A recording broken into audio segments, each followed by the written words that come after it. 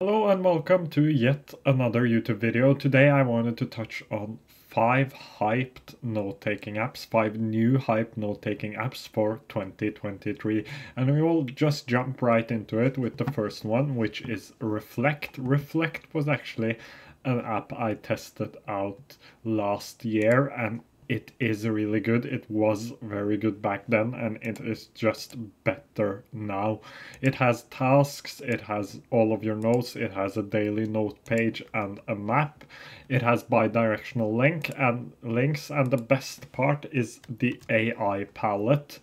And that's the main selling point of Reflect. It has GPT-4 right inside of your note-taking app. So if you're like me and, for example, have to write a lot in English and English isn't your first language, or you just wanted to check that your grammar is correct, you can do it right inside of the app. So Reflect is a great new note-taking app that is talked about way too little, and I've been using it, or I used it for at least 6 months and I loved it, and it is still a really, really good app and it just gets better and better. It has a Discord community where the founder as well as the team are really, really invested and answer a lot of questions. So if you want to check out Reflect, I will leave a link to them down below, and I also have a little bit longer video on Reflect and I will link it up here, so check that out if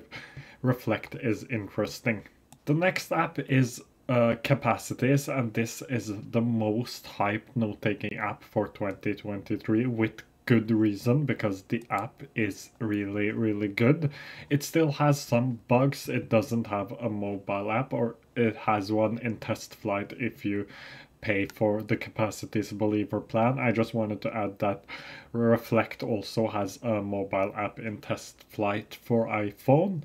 So overall, this app is really cool. It is object-based note-taking, which is something new and something I believe a lot of people will like. So everything inside of Capacities is an object, and it is very easy, at least in my case, it is very easy to work with objects instead of just simply notes. It has different views like Notion has. You can get it into a table, a wall, a gallery, a list. So the app is really flexible and it is quite similar to Notion, but I believe that Capacities is a lot better for personal note-taking, while Notion is a lot better for teams. It has bi-directional links and no folders, so it uses tags to kind of sort out your notes and organize your notes. So the next one we are going to take a look at is Tana, and Tana also is a great note-taking app. It is in early access, so it is free for now, but it will have a paid plan later. I tested this out around Christmas last year and the app is really good. It is exciting, but I can't understand it. It has a learning curve, but if you are invested and learn all the things associated with Tana, you can use the app as an everything OS, so you can have your whole life inside of Tana. It is a outliner app, so you can write outlines inside of the app. It uses what they call super tags to sort and organize your notes, and overall this app is probably the most exciting of the ones I will touch on today. And I really love this app, even though I'm struggling to understand it, but I've seen a lot of great videos where people show how they build a workspace inside of Tana, and it is really cool. So you can have your tasks in here, you can have everything inside of this app, and I like it. It has a learning curve, so you will need to spend a little bit of time to learn the app, and it is still in early access plan. It has a mobile capture app where you can capture things inside of the mobile app, and the team is really doing a good job developing this app. The next one is Scrintal, and Scrintal is also in an early access plan, so it is $5 a month. This is my note-taking app of choice, so this is the one I like the most, and it is $5 a month if billed annually, or you can go for a lifetime payment. It's a one-time payment of 283 US dollars. So I use this app a lot, and this is my note-taking app of choice, so we can jump right into it. It is an infinite canvas with index cards, so if you are into more visual note-taking apps, this is the one for you. And I believe that visual note-taking apps will be popularized this year. There are a lot of new contenders, and it remains to be seen who will be the best one, but I like this app a lot. Scrintal is, as I said, my favorite app. You can link different cards together, you can archive different cards, and it is really easy.